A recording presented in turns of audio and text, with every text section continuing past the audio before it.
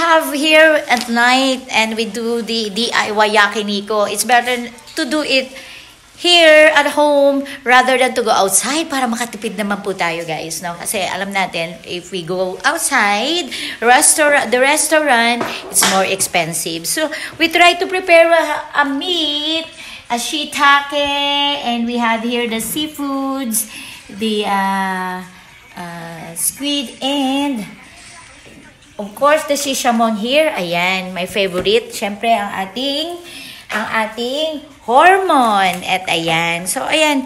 A variety lang po, kahit pa konti-konti. So, ichi, siawase da na kyo wa. Yoru no siawase. So, yaru ne yakiniko. So, we do in the plate kasi para, ang lamig na po kasi sa labas. So, we do it inside. Meron po tayong buta. Meron din tayong Yakiniku. Ayan. And, syempre, ang ating rice. And, syempre, hindi mawawala ang ating wine. Ayan. Okay. Let's cook.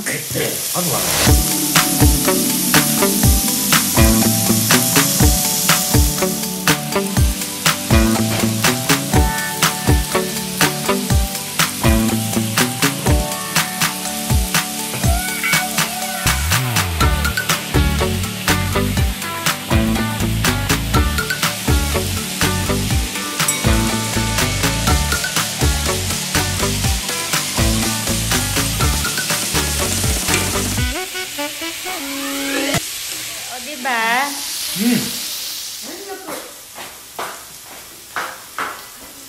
So, ayan, malamig na po. So, dadagdagan po natin siyempre.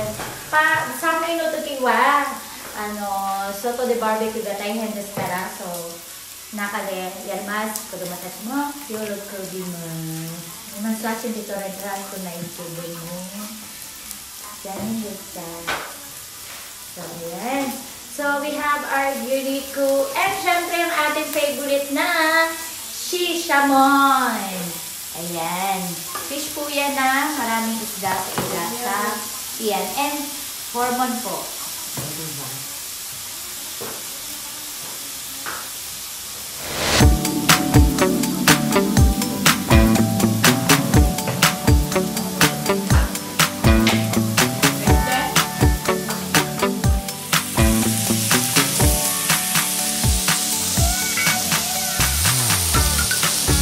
Now, we put the shishamon. My favorite one, isda tayo. Kasi pag doon tayo pa sa sobra sa karne, dahil masakit na sa paa.